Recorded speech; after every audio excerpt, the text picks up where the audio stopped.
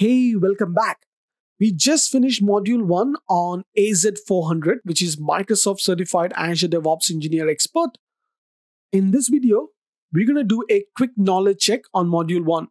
My name is Sushant Sutish, and I'm your trainer for this AZ-400 certification course. So without wasting any more time, let's get into it.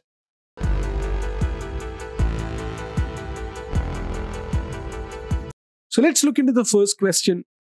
Which of the following would a system that manages inventory in a warehouse be considered? The correct answer is system of record.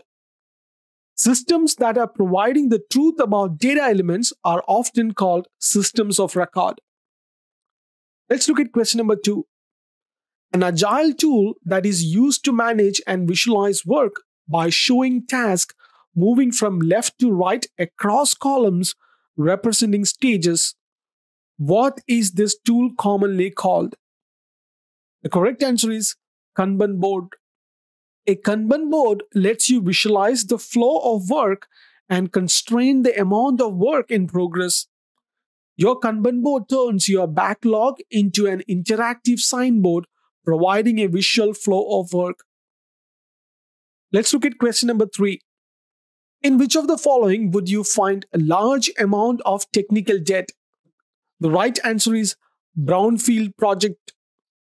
A brownfield project comes with the baggage of existing code bases, existing teams, and often a great amount of technical debt. They can still be ideal project for DevOps transformations. Question number 4. As a project metric, what is lead time measuring? The right answer is lead time measuring is how long it takes from starting on a work item until it is deployed. Question number 5. What is a cross-functional team?